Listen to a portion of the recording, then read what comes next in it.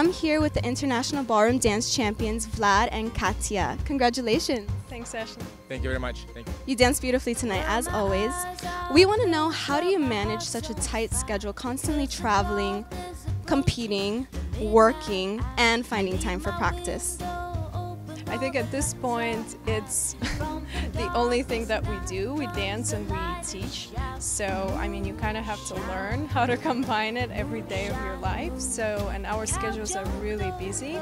So we have competitions almost every week. So I think right now it's almost like a second nature, you know, but it wasn't like this before. So, you know, it's just something you gotta get used to. Do you have any plans for the end of the year? Are you guys gonna? Oh yes! Year 2, 2018 South Open Dancesport Championships. I'm walking on this girl who's trying to do the interview yet again. Good job dancing.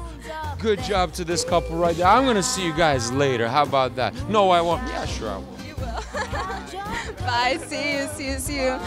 So, guys, any plans for the holidays? Yeah. Are you taking a break, or is it just constantly dancing? So, okay, December. So on Monday, or tomorrow is kind of day off. So that's good. So Monday we have to drive 4 hours to Miami and 4 hours back. It's just we're gonna be there just for 12 hours. So we need to go to Italian embassy to get a visa. So that's Monday. Tuesday I work maybe 13, 14 hours. And then on Wednesday we fly to Las Vegas. Yeah, Vegas, but it doesn't mean I'm with party. Yeah. Maybe the last 7 hours of that kind of weekend in Las Vegas we're gonna party. Otherwise it's a competition and more teaching. Yes. And then again we return back, few days. No, 1 day in Florida, 1 day in Charlotte.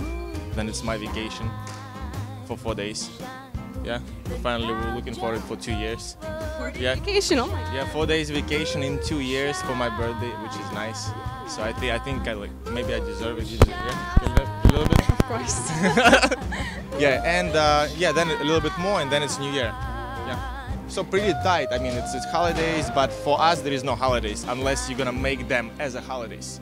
We don't really have that much time off because we're preparing for the UK Championships in January. So you can't really take a break because then you won't be ready on time. So, you know, like Vlad said, only a few days and then we're back to dancing. Yep. Well, best of luck with everything, guys, and congratulations again for tonight. Thank you. Approaching the midnight hour, I leave my will.